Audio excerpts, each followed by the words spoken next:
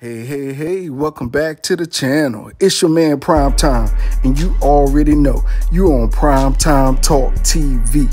And yeah, I'm back at you with another good video, and you already know the routine. Once you enter my house, wipe your feet off, hit the like button, hit the subscribe button, and smash the bell icon so you can be notified the next time I drop these next latest and greatest videos like these.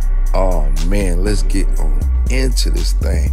Tyson Fury says he'd be sued $80 million if he doesn't fight Deontay Wilder.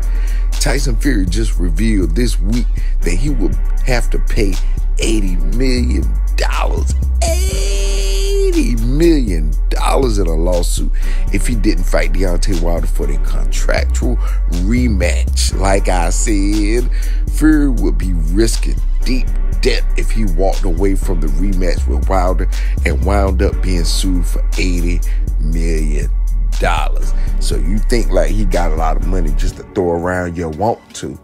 Giving Wilder his rematch wasn't something Fury 30-0-1 draw with 21 KOs seemed interested in doing. He was actually forced because of the potential of losing $80 million if he walked away.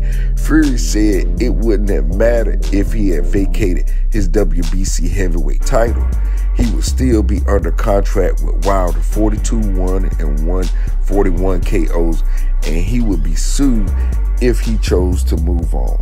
It's a shame that Wilder had to take the fight to arbitration just to get his contractual rematch, as he gave Fury a voluntary title shot for the last fight when he was still the WBC champion. When a champion makes a voluntary defense, they always include a rematch clause in the case they lose. Typically, it's not a problem for the champion to get a rematch if they lose, but in this case, Wilder had a crazy time trying to get Fury to give him his contractual fight. It seemed to many boxing fans that Fury had no genuine desire to give Wilder his rematch. Hence, he took it to arbitration, an arbitration judge, and as you would have expected, they ordered Fury to provide Wilder with his contractual bound Trilogy fight. A lot of people don't know this, but I'm optimistic at the fight. You know, I'm not even optimistic, you know, that the fight gonna actually happen. You know, because he right now trying to find out a way to get out of this thing. You can believe that, for real.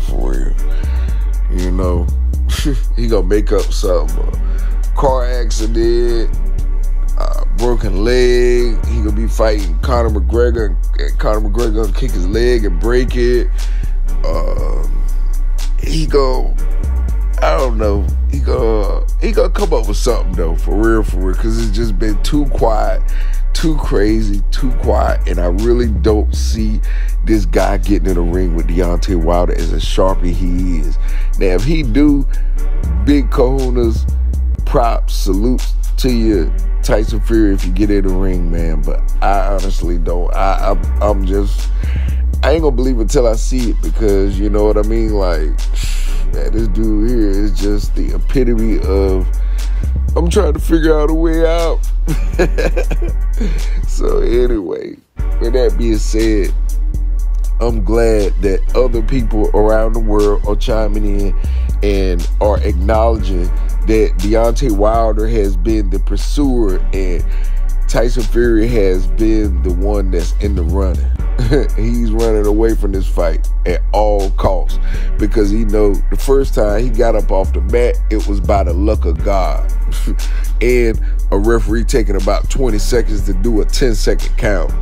But that's nor here nor there. Then the second fight, this dude went in the ring with loaded gloves, had Deontay Wilder, former trainer, put some in his own water. I guess they paid him good. You know, crazy stuff.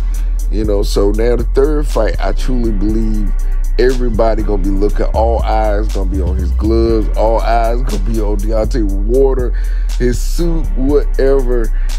All the eyes will be in attendance on this fight to make sure that it goes the way it's supposed to go.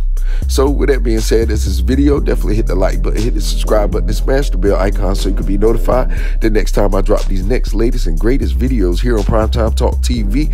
And I'm on social media everywhere, so follow me there too. All right, y'all. Peace.